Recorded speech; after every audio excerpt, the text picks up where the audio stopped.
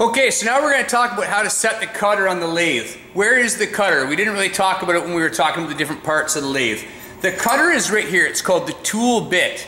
It's in what's called the tool post. The tool post swivels like this, allowing you to set the cutter in whatever desired position you need.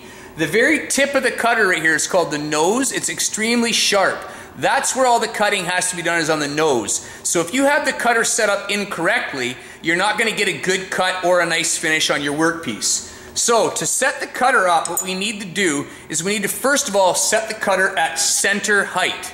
And to set the cutter at center height, you're going to use the tailstock with the tailstock, the live center loaded in the tailstock, because the very point of this right here is directly in the center of the spindle. So we use this point here to line up the point of our cutter. So what we do is you're going to loosen off the cutter and you're going to bring it in. The cutter rolls up and down. I hope you can see this in the video. It goes up and down by rolling on a half moon shaped piece that's down underneath here. We want to set the cutter nose directly at center first. Okay? When we set the cutter directly at center, you need to get right in there and have a really good look at it. Make sure you're right there. And then you're going to slightly tighten it down at the top like this, just by hand, okay? So now I've got the cutter set at center. I can take the tailstock out of the way.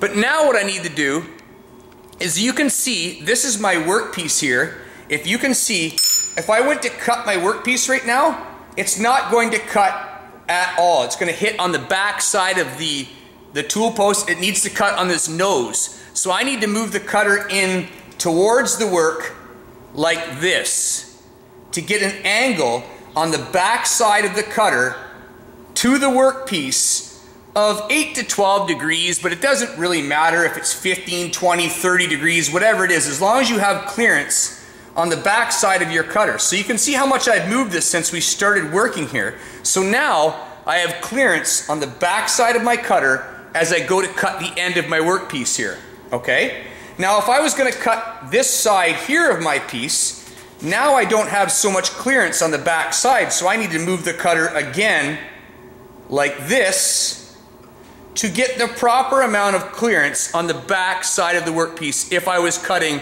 this here as opposed to cutting the end of the workpiece. Okay? Once you get the cutter in place like this and you have the proper clearance behind it and you have it set at center, you're going to tighten it down with the little wrench that sits on top. You have to be careful, because if you go banging around on it right now, it's going to set it. It's going to change the location of it. Okay, so you don't want to bang it around at all. You want to make sure you're being very gentle right now. So I'm going to put the wrench on the top. I'm going to back it a little so you can see. There's a little wrench that goes on the top. It's a square wrench here that goes on this thing here.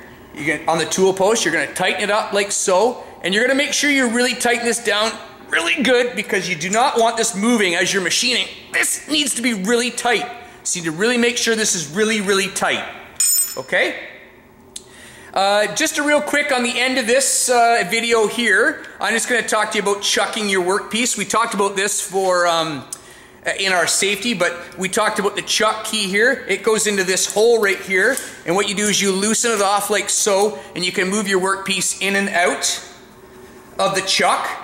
Now you never want your workpiece sticking out like this if you're going to be working on the end of it, like so. You do not want it sticking way out like this. This is sticking out way too much. You really only want it sticking out of the chuck by about a thumb's length. So you want it sticking in there like that. And then when you tighten this up, you want to make sure you give this a good crank, folks. Like, you got to make sure it's tight, okay? Really tight. And then you put your tool back, and now our cutter's set and our workpiece is set. So that's the second thing we need to do. We learned how to use the headstock and the tailstock to set the speeds and get everything ready with the handles. Now we've set our cutter, our workpiece is set, our speeds are set. Now it's time to do some machining.